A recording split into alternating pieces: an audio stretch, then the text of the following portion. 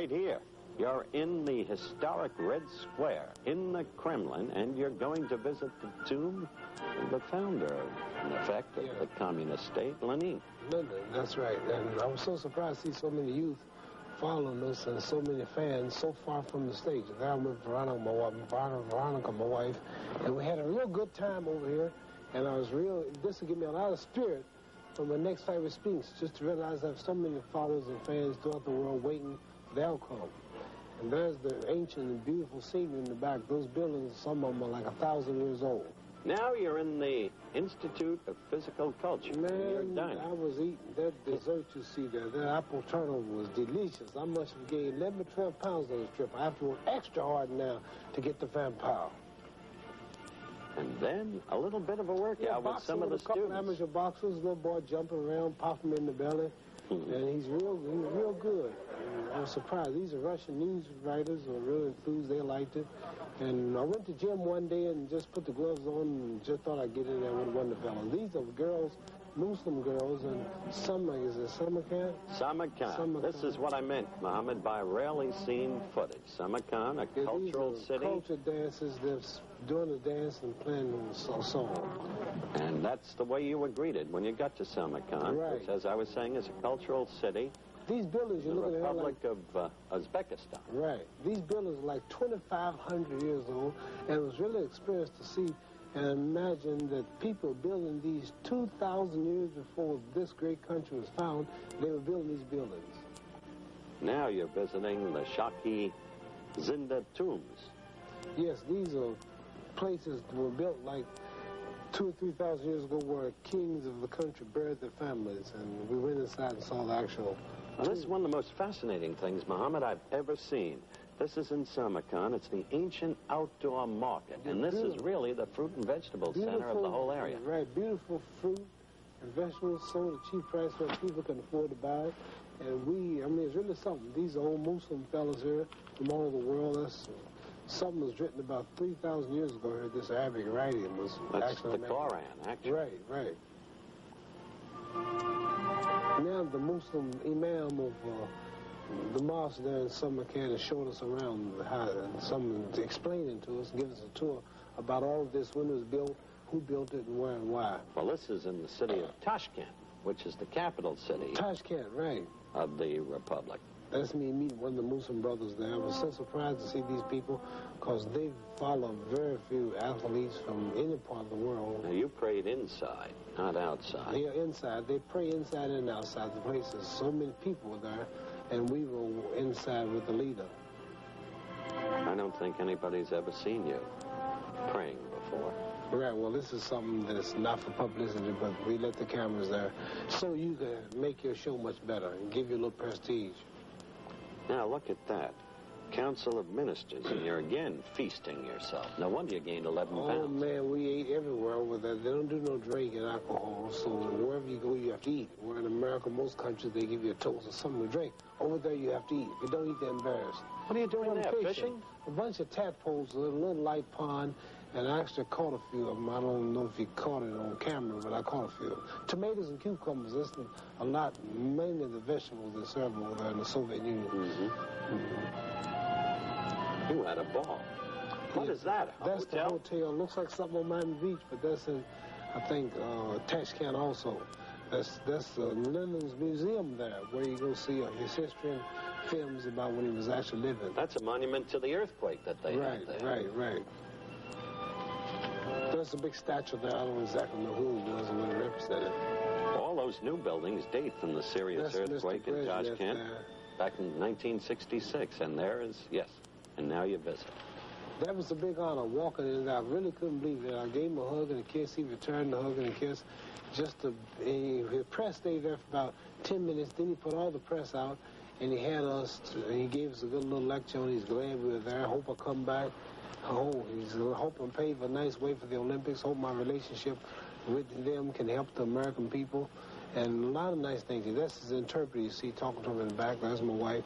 And it was really some honor and feeling to know that he would give us 35 minutes private and actually knew me and called me by name, Muhammad Ali, and wished me luck in my next fight. It was really some feeling. I can imagine.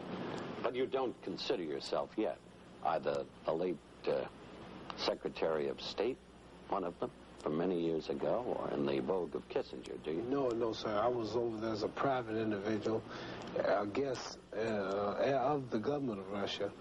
But I wasn't sitting at the State Department or in Washington, but I was there. And really, it's harder to get there on your own. It's easier if Washington sends you.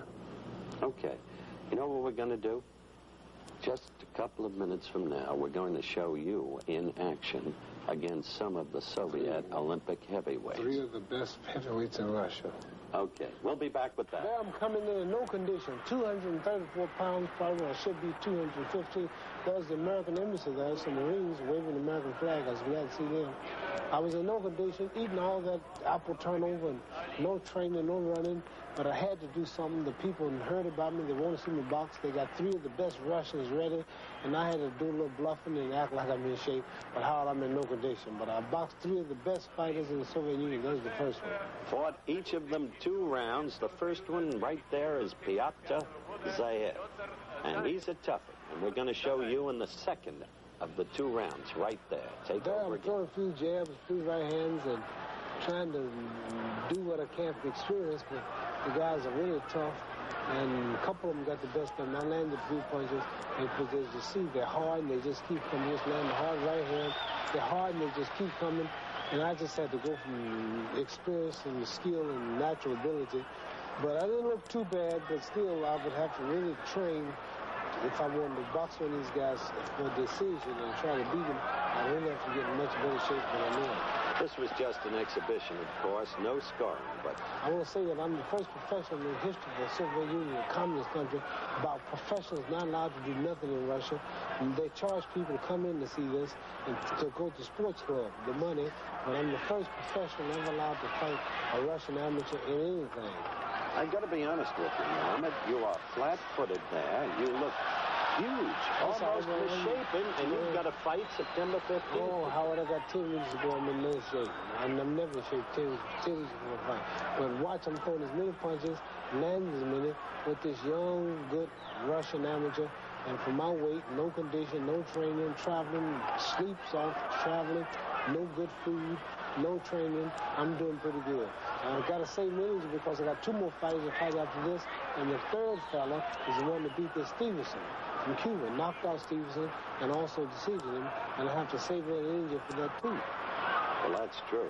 This fella, by the way, Zayev, is not that young. You know, in the Soviet Union, they don't turn professional in the American sense of the word, and so their fighters are experienced. The oldest guy is 28, and that's young compared to 36. The oldest one was 28, the ones I wish I was 28 again. Impossible. As you see, I'm stalking him, throwing jabs, and flipping him out, and I think that's the end of that one. That's the end of that one. That was you against Zayev as he comes over in quite a gentlemanly way and tells you how much he enjoyed it. Thank you. But now you've got another toughie coming up as we look quickly at some of the dignitaries at ringside. That man, Yevgeny Gorstkov. He was He's been tall. on Wide World a number of times. Yeah, Long arm tall. fighter, good leg. Tall, has a lot of reach, and I came out dancing, I think, the first round. This is the second round. This second round. Second round. I came out doing no moving, feeling him out, but I couldn't keep this up too long because I was a little tired, no condition.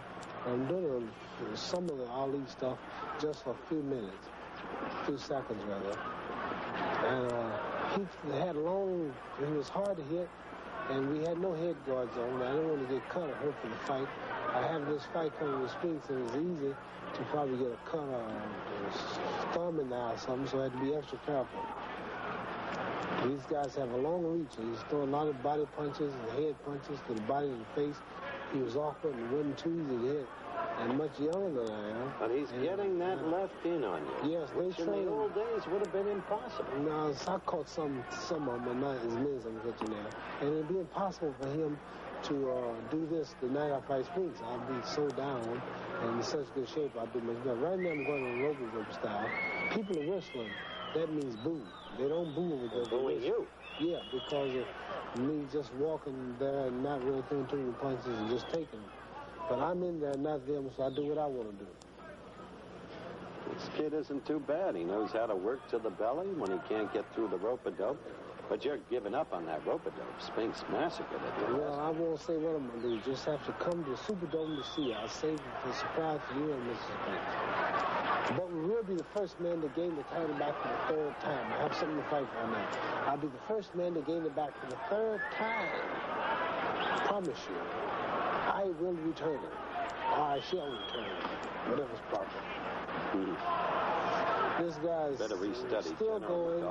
He's doing a lot of punching. He's moving. They don't get too tired because I understand they trained 2 months for this. The hurdle was coming, and they got in shape for it. Well, I didn't really take it serious. I get in shape. But I had to make myself do things I wasn't conditioned to do. And I was really sore the next morning after this little exhibition. I must say you just scored a quick combination. But you're missing so much. As you did against Jimmy Young, and as you did against a sitting duck of Angel's. And I miss a lot of times, Howard. But the main thing, I'm still on your show. I'm still here.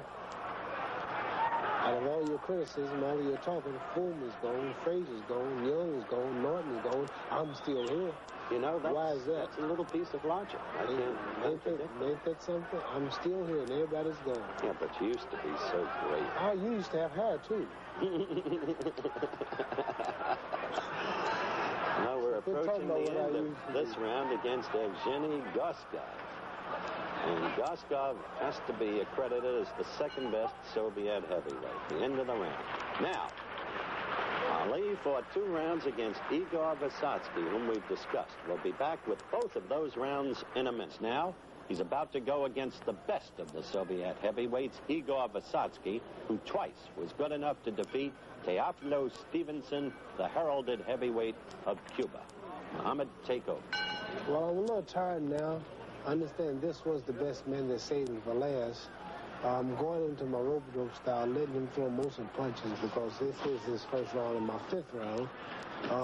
I think later on we threw a few good punches, but I'm not really in top shape, and I didn't want to really take no shots at these fellas or try to hurt them because they didn't have head guards on.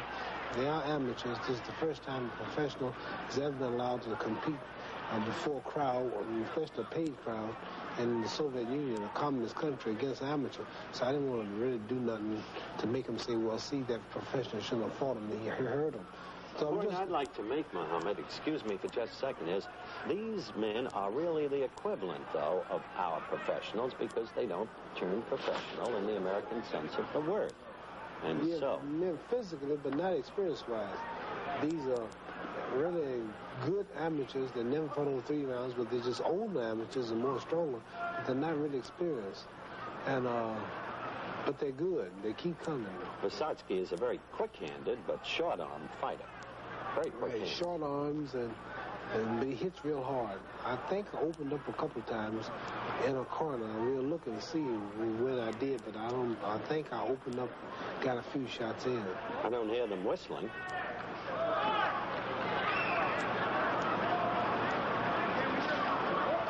There he's got me in a corner. I'm watching myself. I don't want to, as I said earlier, get cut or get a cut lip or a bloody nose or something because I got this fight coming in Spinks, and we got small gloves on, 10 ounces, no head guards. Usually, exhibitions, you wear a head guard, but they made this look as much like a fight as they could to make it attractive. The gloves are small, and there's no head guard, and it gives the people the idea that it's really a fight. So I had to be real careful and make sure I didn't get no cuts or bruises. Watching Vysotsky, it looked to me like he took this seriously. He wanted to... Well, they were serious. They were serious, and it's more serious than it looks. Looking at it, you can't really tell. Like being in that film. Now he's going to your midriff. I think in this round, I didn't do too much. Just stalking him and making him throw the punches first. Get him set up to where when the second round comes, there are a couple of good jabs I landed. Now again, you're in the corner, the rope-a-dope. And this kid, with those quick hands, moves from the head to the stomach. Look at There's this. a couple of them. I rocked him. There you go. I'm kind of doing a little to him there now. And there was a good little slug out for a minute or two. He caught a few good ones. I caught a few. Well, but if I had one of these guys for 10 or 12 rounds or 15 rounds, I think you could then see the professional ability come out. But they're good for 2 or 3 rounds. Okay, we'll be back with round 2, Ali against Vysotsky in a moment. Ali fighting his 6th round and admittedly out of shape. Muhammad, take over. Right now, as you said, I'm out of shape. This is 6th round. But still, I manage enough to muster up enough to at least go the distance and look halfway decent with a pretty good fighter. Right now, he's throwing a lot of body punches, and my thing is to stay in front of him, don't get cut or get hurt. Mainly, just let him throw most of the punches because he's got a lot of enthusiasm. He's fresh in him. This is his 2nd round, my 6th round. And I might, in the end, throw a few blows, but I'm really tired, Howard. I'm so tired now, I want to just go ahead and call it a day. But the people are there. I realize you're going to be talking, and it's going to be on your show, and I'm managing to just go this thing. 6 or 3 minute rounds is enough to tire anybody, even good fighters that are young and in shape. So I'm just stalling and just letting time go by and filling them out, and after a few rounds, a few more seconds, I might try to throw 1 or 2 punches. If you keep watching, I might throw 1 or 2 quick punches. I might land 1 or 2 just to keep something happening, but that's about all. No resemblance between Vysotsky and Leon Spinks. No resemblance, and no resemblance between me, the way I'm going to look that night, to right now. I'm not moving right now. I'm not dancing. I'm not throwing too many punches. I'm just stalling for time. This guy's got a lot of energy. And for me to try to move with him, here I might throw 1 or 2 little punches. For me to try to move with him, I'd have to move a little faster than him, and that's kind of hard to do. He's a young man here, and as I say, it's his 2nd round and my 6th round, so I just come with right hand now. Well, you brought the place to life with that quick overhand right. There's another left. There's another left. There's another one I missed him. There's 1, 2. Right hand just caught him. Left hook, 2 left hooks. 1, 2 punch just belly down. There's the American Marines shouting Ali, Ali. In the past, this gave me a little extra energy, but they won't do too much. 1, 2 punch just caught him. The referee just warned him from button and too close, button heads. It's remarkable that you're still virtually unmarked after all the years, I must say. I'm real lucky, Howard. Some people got sharp bones and sharp features, and they cut easy. Features are flat, and I don't cut too easy. I just hit with a good left hook, left jab. He missed the right, I missed the right. We're coming to the end of your action against Vysotsky. I think you've characterized yourself pretty honestly.